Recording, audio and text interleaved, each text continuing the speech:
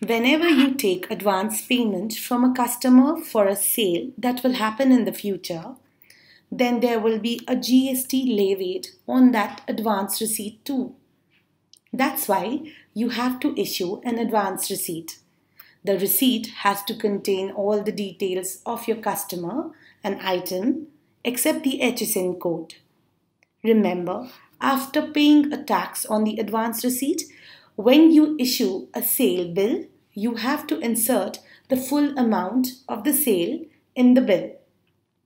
But at the end of the bill, you have to show how much the advance was and what tax was paid on it.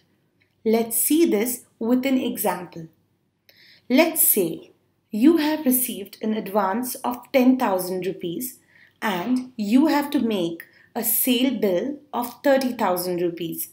So here you will have to issue a bill of the entire 30,000 rupees, and at the end of the bill you have to show the 10,000 rupees you have received as advance as well as the tax on it.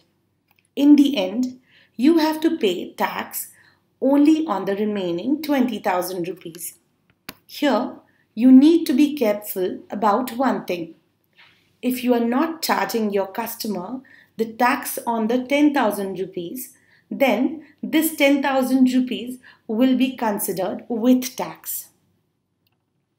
To make an advance receipt for an item, go to Quick Action.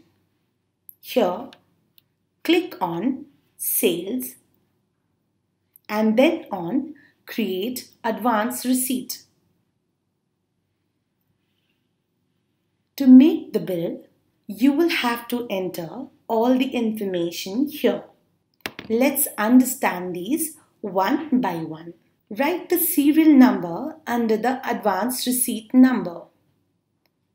If the serial number is not set already, click on Set Sequence.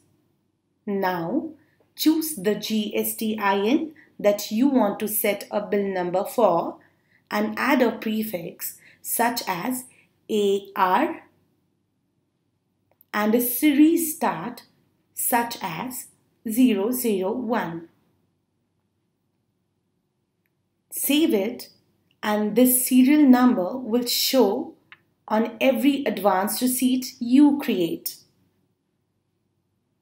Under Customer Name, write the name of your customer. If the name is not saved already, then you can add a new customer. Now, fill the information you see on your screen. Under Business Name, write the name of your customer's business. Under Contact Person, write the name of the person you will communicate with in their business.